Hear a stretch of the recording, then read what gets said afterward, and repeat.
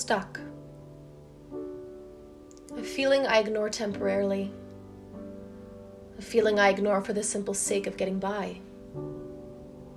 My thoughts are, tomorrow's a new day, and today is merely a low-place exception. I'll wake up and feel new. I'll wake up and normalize. I'll wake up and productivity will magically increase. That's very rarely the case.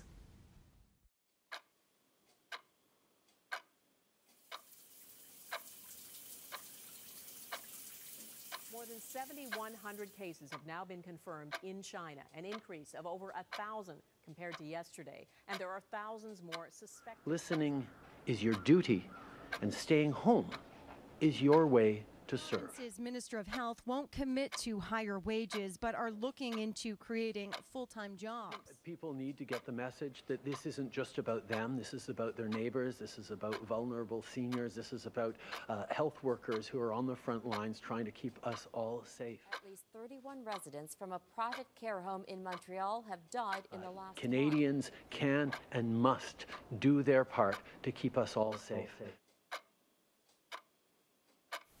I miss the noise. Even though I see more people walking outside than I've seen in years, the silence in the streets is deafening. It's full of people wanting to say something, wanting to scream, wanting to cry for help, but they just... Before all this, people had places to go and people to see. There was no time to waste. But now, we walk or drive around with no real destination because all we want to do is fill up time again. Time we never seemed to have before. We always complain that we never had time to do anything before because we had school or work or homework or just something better to do. So it's day 1. School is closed for 2 weeks. We were obsessed with all the noises in our lives that we almost forgot how to live in complete silence with ourselves. Day 2. Everything is just still. Everyone is just waiting and thinking and overthinking. I just want to hear the noise again.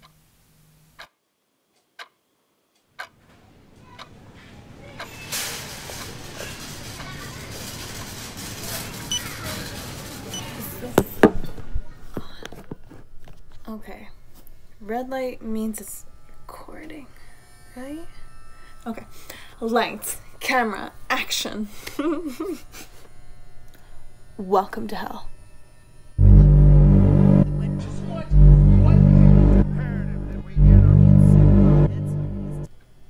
Okay, it's not actually hell. You got me. You got me. It's the apocalypse. Ah! But don't sweat. I'm the protagonist of the story. You can't kill me off that easy. People weren't that great before this, so if you're feeling empathetic or sympathetic, don't. I used to call them out on their shit, but I was the psycho. Karen. I saw you fight an old woman for toilet paper.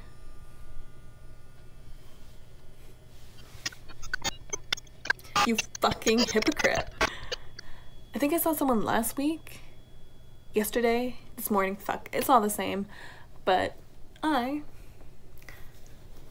was the last person they saw. Like, I'm so great at this apocalypse thing. Like, why does everyone else suck so bad, you know? So why am I filming this, you ask? What a great question. So glad you asked it. I don't know. I just found you. You look neat. So I guess that makes us friends. Well, at least until your battery dies.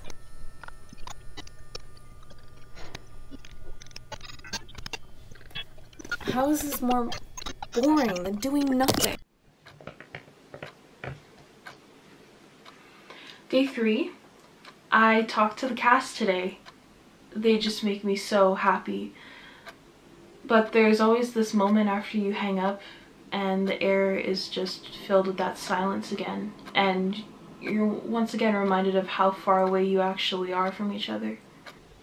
When you hang up, it's like you're stuck in this in-between state, and it seems just completely impossible to go right back to what you were doing before the call started, because you just kind of need a moment to come back to yourself. But in that moment, I've never felt more alone, really.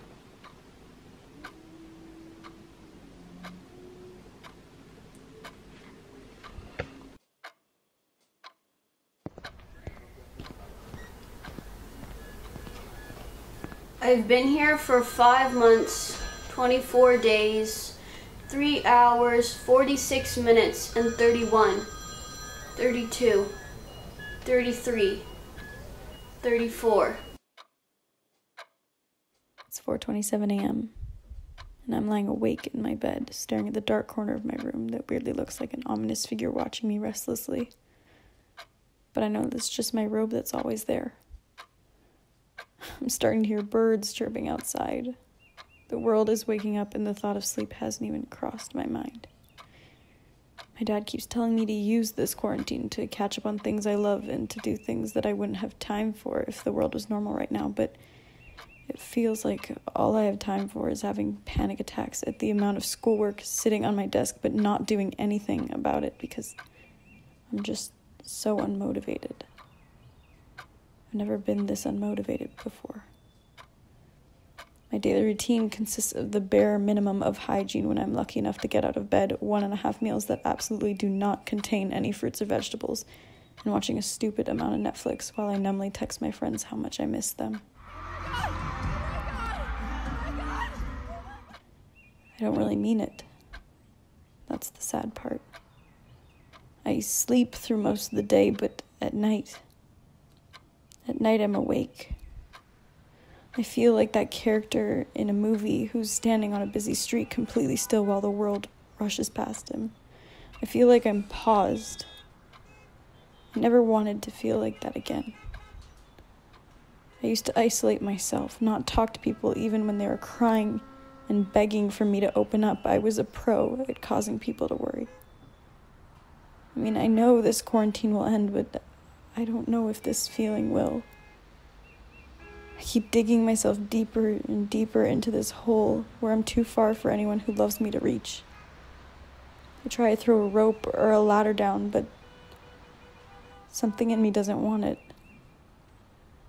I like the serenity of the hole. You can't hear the fucking birds chirping in the hole. It takes everything in me not to give in to that feeling, but I just don't have much of me left. I feel like I'm stuck in this same cycle every day, and I barely even want to get out of it at all. It's so much more appealing to just lie awake and stare at the figure in the dark, creepy corner of my room. It's 4:28. He's the 4th roommate I've had. They always get better and leave. I stay here and it's always quiet. I pretty much just sit in bed all day watching movies, except for my scheduled walk around the hospital. I have to go with the nurse too because they won't let me be alone. It's what happens when you're put in isolation and waiting for a lung transplant. I see my family once a week behind a thick glass wall, and my friends stopped visiting a while ago.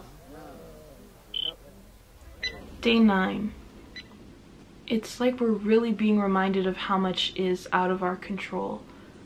Like before, I may not have known exactly what was going to happen tomorrow or the next week, but I knew I was going to go to school. I knew I was going to see my friends. I knew I was going to rehearse and do homework and even get on the bus. But now none of that is happening.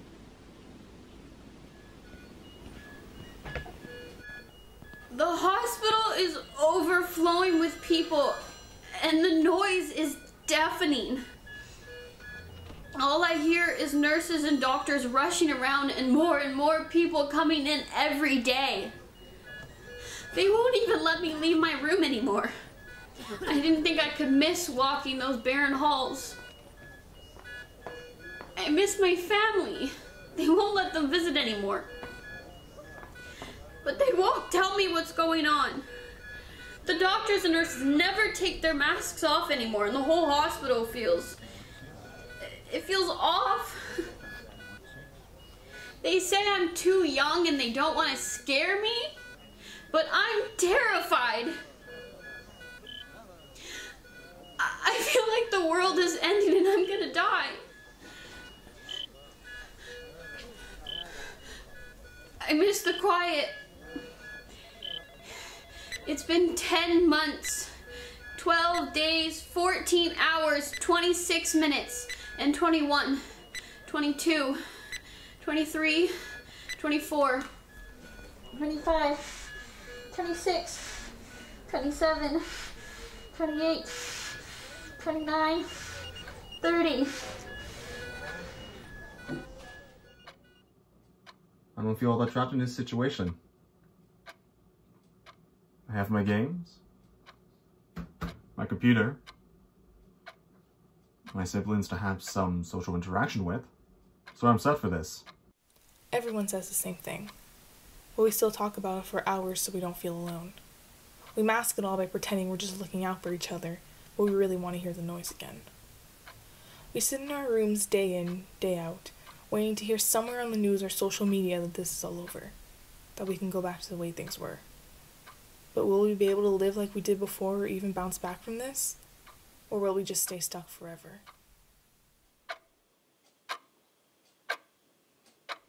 It's day 10. The show is canceled. I can't believe it. Tomorrow would have been our opening night. But it's fine. It's fine. They had no other choice. But why? Why? It's not even postponed. Like, I wish I had known that our last rehearsal would have been our last. I would have stuck around for longer. I would have said goodbye to everyone. I won't even be able to get up on stage in front of my entire grade and hear the audience clap for me as I get up there and get my diploma after working so hard. Now that I think about it, when this is all over, we can go back to our regular lives, work our 9-to-5 jobs, wake up for school and actually head out. How are we going to record this moment in history? The textbooks for future generations will either make a small mention of this global moment in mankind's history, or would it take an entire chapter just to say how people have spent their days nearly dying for scraps of toilet paper, and they binge-watched their favorite series for the 100th time, and they spent their days doing absolutely nothing. Today is one of the harder days. I haven't slept through the night since quarantine started. I just miss my friends so much. And I'm really tired. I'm just really tired of being alone with myself. And I just wish I could take a break from all that sometimes. I'm really scared. And it's in these moments that I miss being in rehearsal the most. I've made a horrible decision. The parking lot has become a war zone. One family is even wearing full hazmat suits. I haven't prepared myself for this. It's absolute chaos. I say a little silent prayer to myself before getting out of my car, and I wonder if I should tell my parents I love them. What am I thinking? I'm going grocery shopping. I don't even know what to buy because I didn't make a grocery list, so I just buy everything. I can't think straight. I can barely even remember my own name. Toilet paper. I take a deep breath before I turn into the aisle to brace myself for what I'm about to see. There are about 20 people surrounding an employee who's restocking the shelf. They're all yelling at him and grabbing as much as they can fit in their carts. I grab 3 packages of toilet paper before someone tries to fight me for it, and I make my way to the front cash. The line for the cash register goes all the way to the back of the store. While waiting in line, I see 2 elderly women fighting, literally fist fighting over a package of toilet paper. And a lifetime later, I make it to the front of the line. The man in front of me offers the cashier $45 for the hand sanitizer behind the cash. The cashier laughed, but he was dead serious. The apocalypse has begun. I'm about to leave, but I desperately need to use the washroom. As I'm washing my hands, I smile at a woman who's just entered the washroom. She smiles back at me. She seems very calm. The first person I've come across today who wasn't freaking out. Finally, someone normal. I immediately take that back when I realize what she's doing. She's going into each stall and taking all the toilet paper. She suddenly notices me staring and throws 2 rolls at me. She tells me to take it and run. Don't ever look back. And that's exactly what I do. I sprint to my car as if my life depends on it, which it kinda does. I stuff the $500 of unnecessary groceries into the trunk of my car and I speed home. It's day 1, and I've already lost my mind.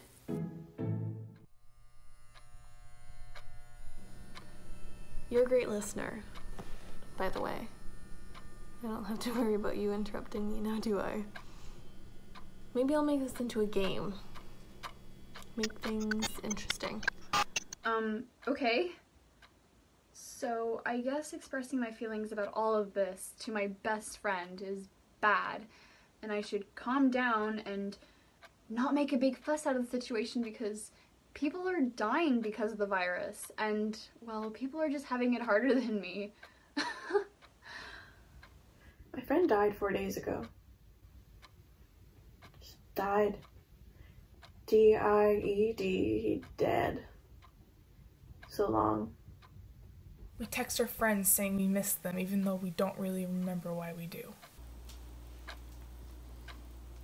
Protect life insurance. Life is about tough choices. This isn't one of them.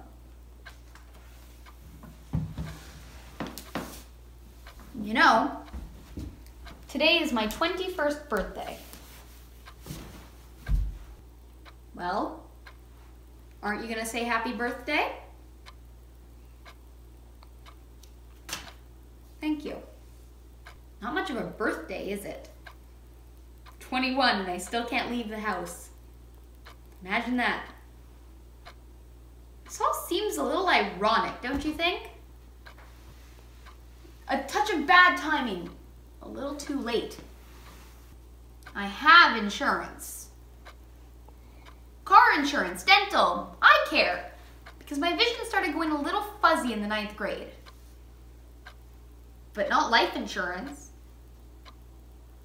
That always seemed like a little too much. A rite of passage I was still too young for.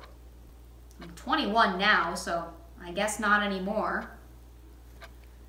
And in times like these, I mean, sure, there's a lot to be protected from, especially now. I have a peanut allergy, and when I go to the restaurant, I always make sure to tell the waiter. When I get sick, I always take the antibiotics the doctor prescribes. I'm good. But the world isn't.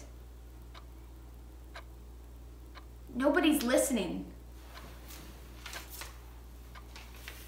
People are protesting in the streets about haircuts and malls closing and God knows what. When entire countries are under lockdown and the elderly are quietly dying in their homes. And so Protect Life Insurance sends me this as some sort of twisted apology for the world being the way it is. Heck, the apocalypse is at my door and I'm still getting life insurance ads. As if it's as important as an N95 or a face shield.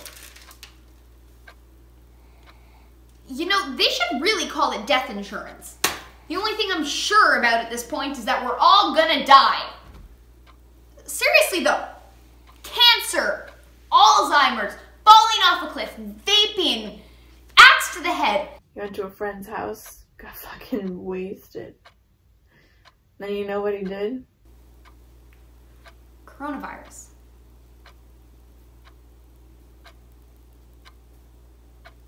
Doesn't make a difference.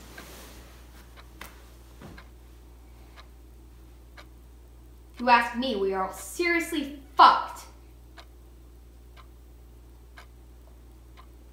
But the mailman still comes every Wednesday and drops off bills and coupons and life insurance ads.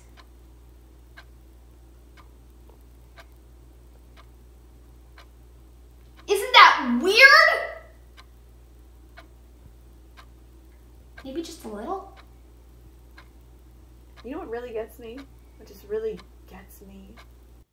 This bitch went to a friend's house during a fucking lockdown, quarantine fucking situation. Got drunk, decided to take a sketchy back road home to avoid getting into trouble, drove off the road, escaped death. And then he needed to pee. And God just said, you know what? Fuck it. Natural selection, baby. You're on your own. I got more people to deal with. Whatever. Then he died. This comedian just threw the asshat into the stream for a cool down. Butt ass naked during a fucking pandemic. Everything happens for a reason. The trees grow to give us oxygen. The snow falls for the making of snow angels. People make mistakes so they can learn from them. Hearts get broken to be able to come back stronger. People die so that others can live. Swear to God, if he hadn't died, I would have killed him. I would have coughed all over that sorry asthmatic SOB and... Negativity seems to have taken over the world, and I understand why. Things are bad. Really bad. And there's no denying that. Quarantine was never a frequently used word in my vocabulary, and now it seems to come up in every second sentence. I really don't enjoy the way it feels when it leaves my mouth. As if it's so normal to be saying it, and we're all just supposed to get used to it. I understand why people are upset. I really do. We're all going through this together. Although, even with all the bad, and with humanity showing their true colors, and relationships collapsing, and mental health struggling, I still don't feel as sad as I think I should. You know, I told him not to go. I said to him, but no. He was bored, his family was annoying him, he was done his homework, he needed a break, okay, fair, but then, I don't know, put your earbuds in and listen to some music with your door locked like the rest of us, like all of us do, and figure out a way to be happy by yourself. Or, I don't know, get high or drunk or whatever, alone in your bedroom. I don't give a shit. But I told you, you should have called me. Or anyone. Learn to tame your extroverted stupidity. Of course there are things that I am missing.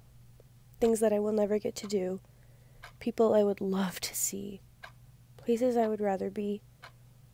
But I just don't feel sad. Maybe I'm numb.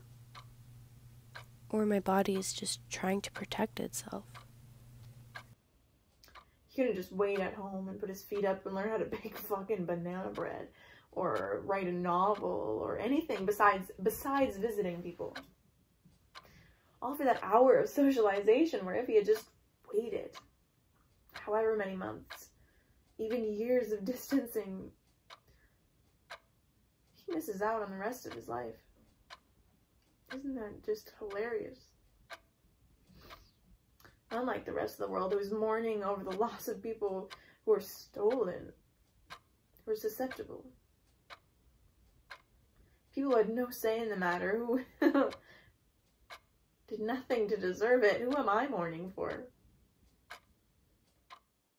My therapist asked me today, what would you do in life if you weren't afraid? Does he even make the list? If I was always so afraid to take up space during rehearsal, I wonder how much space I'm allowing myself to take up in my own life. Maybe today I'll start with seeing how much space I can take up in my own room. The only thing I really know in my mind for certain is that everything happens for a reason. I believe that our planet was on its last breath and mankind was not doing anything to help it. So it decided to take matters into its own hands.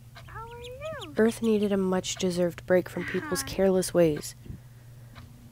I also believe that people needed a global pandemic to finally stop what they were doing and appreciate everything around them. Time with family, time outside in nature.